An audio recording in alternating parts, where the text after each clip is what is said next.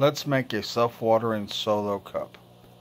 You're going to need a few things, as seen here. Now let's make some holes. About 4 on the bottom of 1 cup will do, and then you're going to need something like this to place at the bottom of the cup that doesn't have holes. This will separate the 2 cups from each other. Here I'm going to repot one of my Independence Day tomato plants from an earlier experiment I was doing. Everyone has their own potting method, but this is mine. In the case of tomatoes, it allows me to put the roots as close to the bottom as I can as I fill it up from the side. Then I gently start packing the soil in to make sure there's no air bubbles. Give the roots the best chance they can.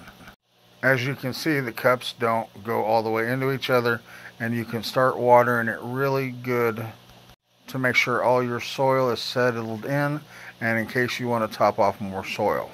Let this set for about 10 or 15 minutes the first go round, because you're going to want to pour out the excess water from the bottom. This is going to be the only time you do this, because in the future you're going to add about 1/3 cup of water to the solo cup, so it will wick up into the other cup holding the plant with the holes at the bottom of it. Pretty straightforward. Hey, thanks for watching.